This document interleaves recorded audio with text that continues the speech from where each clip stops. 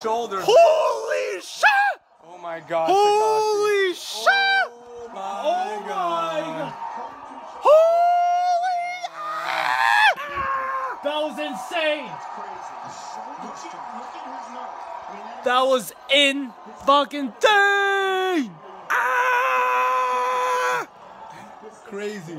That was like 20 seconds. Wow. Wow. Those shoulders were sick. Wow. Shoulders, baby. Crazy. Who knew? Yeah. So I can't show the actual fight because it'll get taken down. But what happened was Conor immediately got into a clinch with Cowboy, and he started shouldering the shit out of his face. In the first shoulder, probably broke his nose. And then the second shoulder broke his eyeball. And then Cowboy was cheekbone, and Cowboy was so stunned he's like, ugh, and then Conor just kept punching him with his. No, stunned him with the kick.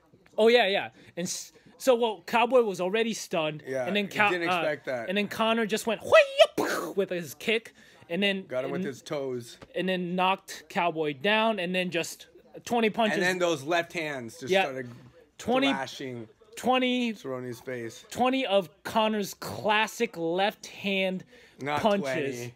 It was maybe like 6 or 7. No, it was more than 6. Probably felt like 20. So. Okay, we'll get an average of like 10. Yeah, okay. It was like fine. 10 just punches to his face and then over. That was probably 20 or 30 seconds and done. Just amazing. Conor is back. The king is back. He's gonna make bajillion dollars from this fight. His Irish whiskey will make another bajillion dollars. Oh, yeah, he gave a shout out to that. He plugged. And then at the end, they showed Usman. They also showed Masvidal, and both are like, yeah, we want that money fight, baby. That red panty night, baby. Big money. That'd be a huge money fight. So, wow. Good for Conor. Good for UFC. Good for UFC.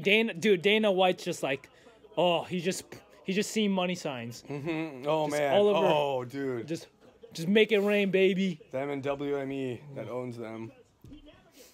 Wow, what a fight. Well, thanks for tuning in. Tasty Taco and Manny is out.